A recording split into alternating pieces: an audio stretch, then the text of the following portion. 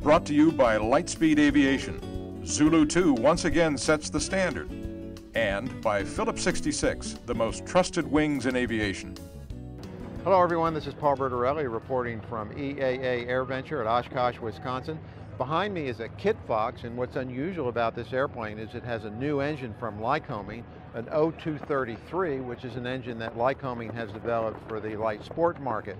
Now here's Mike Kraft of Lycoming to tell us about the marketing and technical aspects of this engine.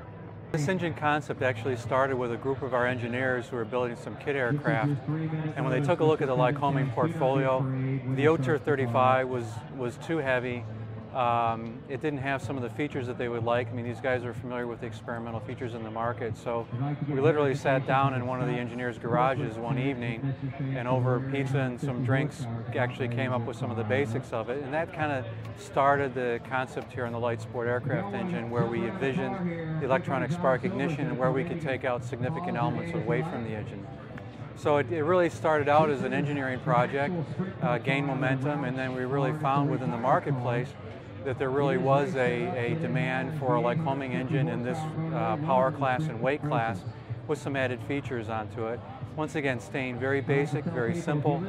It's an electronic spark ignition, but it's also self-generating its power. I mean, if you lose ship's power, the engine will continue to operate just like you had in Magnetos. Very simple, straightforward in the first introduction, vertical carbureted engine. Once again, keep the cost down, keep it simple.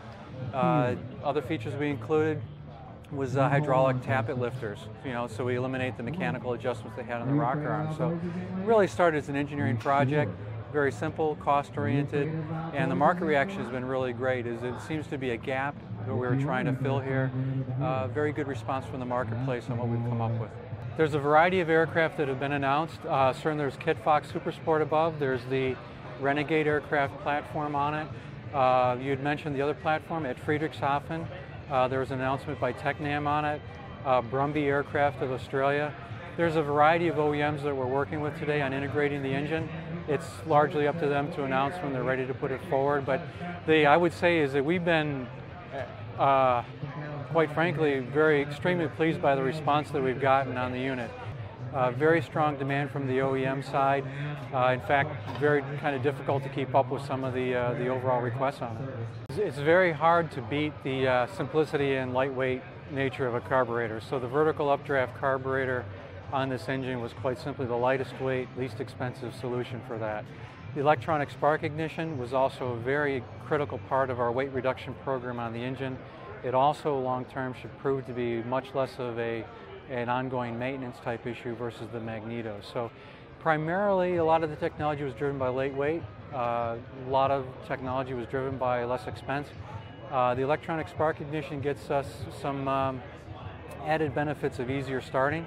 There's actually two timing settings with the electronic spark ignition, one for start, the other for actual running of the engine. Once again, kept it very simple. It's not a software-intensive solution like what we have in the IE2. It's designed to be, simple, robust, easy to maintain.